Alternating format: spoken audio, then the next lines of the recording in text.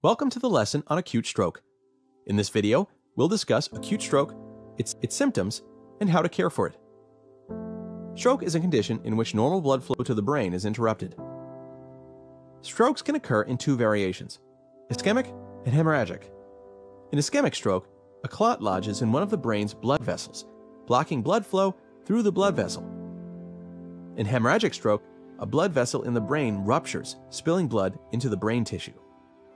Ischemic stroke and hemorrhagic stroke account for 87% and 13% of the total incidence, respectively. In general, the symptoms of ischemic and hemorrhagic strokes are similar. However, the treatments are very different. Clinical signs of stroke depend on the region of the brain affected by decreased or blocked blood flow.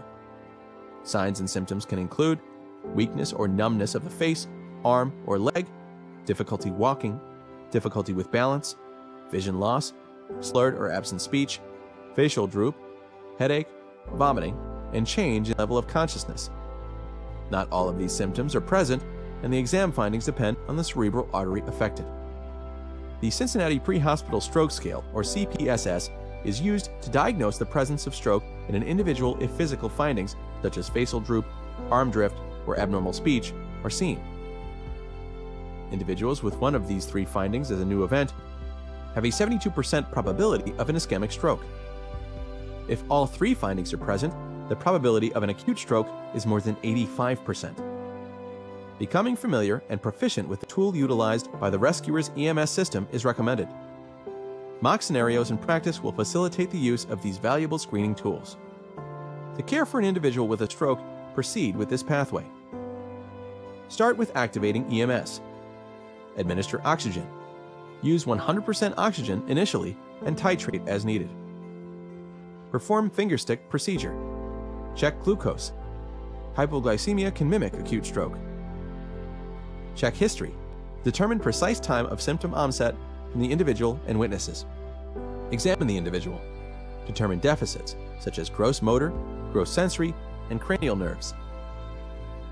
Institute seizure precautions. Use a large gauge intravenously in the antecubital fossa.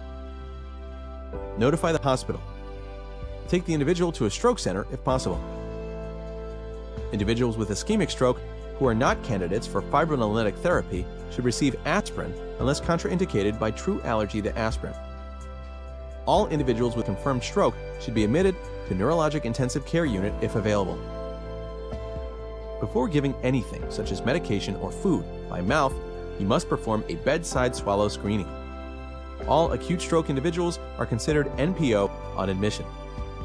Stroke treatment includes blood pressure monitoring and regulation per protocol, seizure precautions, frequent neurological checks, airway support as needed, physical, occupational, or speech therapy evaluation, body temperature, and blood glucose monitoring.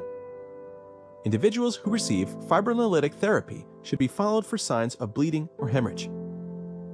Certain individuals of age 18 to 79 years with mild to moderate stroke may be able to receive TPA, or tissue plasminogen activator, up to 4.5 hours after symptom onset. Under certain circumstances, intra-arterial TPA is possible up to 6 hours after symptom onset. When the time of symptom onset is unknown, it's considered an automatic exclusion for TPA. If time of symptom onset is known, the National Institute of Neurological Disorders and Stroke, or NINDS, has established the time goals.